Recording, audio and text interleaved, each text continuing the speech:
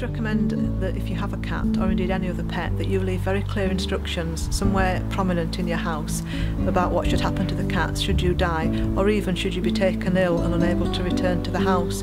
So we have a poster called I Own a Cat, which you can obtain from us or download from our website, and just fill in some basic details about the cat, who's to be contacted in the case of an emergency, and the cat's basic likes and dislikes, and who the vet is. It just means that if anything should happen to you, your cat is safe, in the short term at least.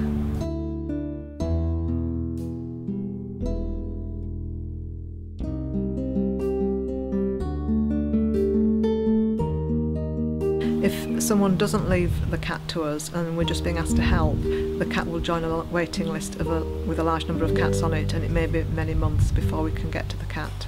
Quite often people will take cats to the vets and ask them to be put down because they can't find homes for them. People can actually leave their cats to us in their will, asking us to rehome their cats, and we prefer that, of course.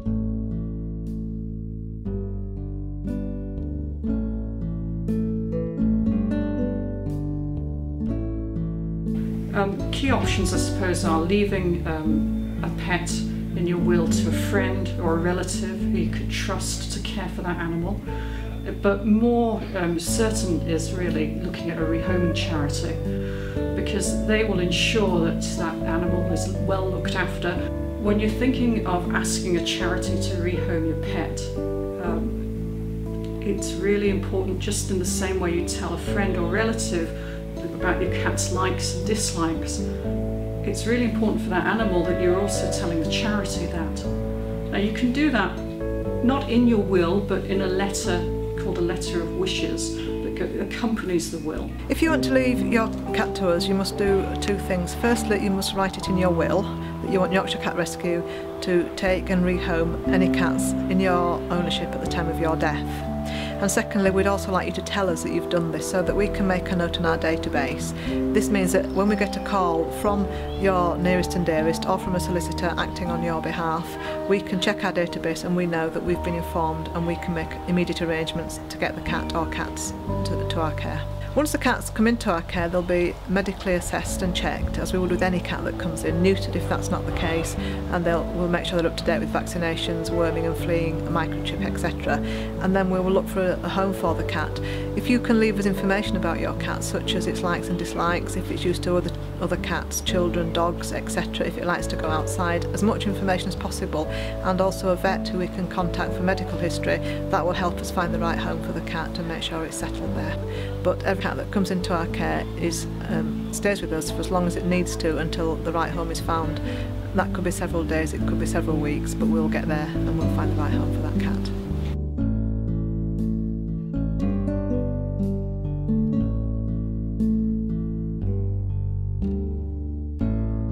Making more generous donations to charities is a great idea, because it keeps those charities going and it enables them to rehome your cat. How it works in practice is you can give part of your estate away to the charity, so you could say a percentage of the whole estate. The other thing you can think about is giving a set amount of money to a charity. We've had legacies in the past from people that made a huge difference. We've been able to improve our accommodation, particularly in our kitten house, where we've now got much better bedrooms for the kittens, where they're healthier. If you'd like to leave money for the cat rescue, you can specify what it's spent on. So for example, you could say you'd like money to be used to care for your cat whilst it's with us, and then any balance to be used for other cats. Or you can just leave an amount for us to be used as we see fit, and of course that will be used to help other cats and kittens in our care.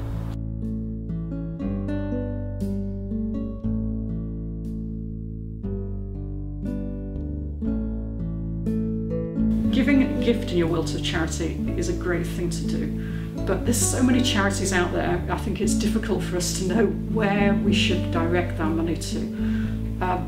Look locally as well as the national charities. And I think the most important thing is to talk to the charity and get in touch with them and find out what their needs are.